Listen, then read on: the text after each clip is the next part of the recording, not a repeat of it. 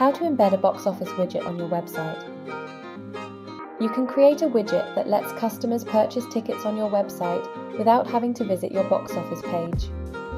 From the Promote section of your dashboard, choose Website Embed Codes from the side menu.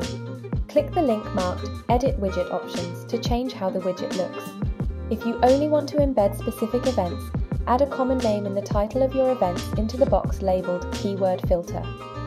Use the other settings to choose whether the background should be filled or transparent, whether to show the header and event info, and to add your custom tracking reference.